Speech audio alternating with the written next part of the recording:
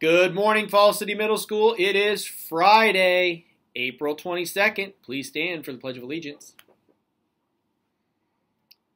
I pledge allegiance to the flag of the United States of America and to the republic for which it stands, one nation, under God, indivisible, with liberty and justice for all.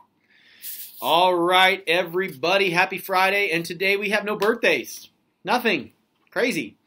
And for lunch, we're having the old Mr. Kraft special, stromboli, hash brown patty, broccoli, pineapple, and a milk. All right, next up, Hope Squad members, June Jam registration forms are due today. This is it. So I hope you got them to Miss Fankhauser on time.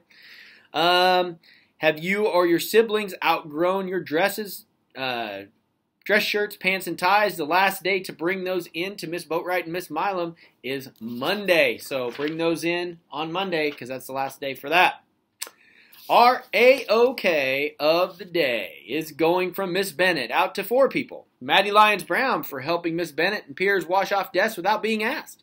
Aliciana Young for helping Miss Bennett and Piers wash off desks without being asked as well. Taylor Moore offering to help a friend carry some things in the hallway.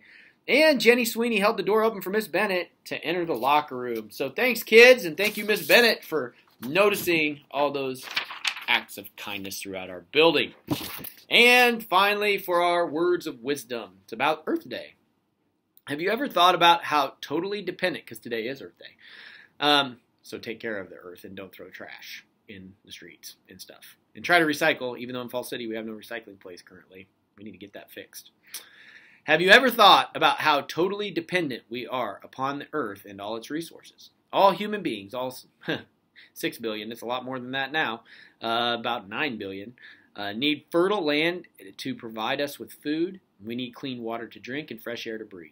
And most important, we need to be good stewards of this global home of ours, this little blue planet we call Earth. Each day we have opportunities to do just that. We can recycle, offer our soft drink cans and plastic water bottles. We can recycle the paper we use. We can pick up litter. We can buy products made from recycled materials. We can get involved in organizations dedicated to protecting the environment.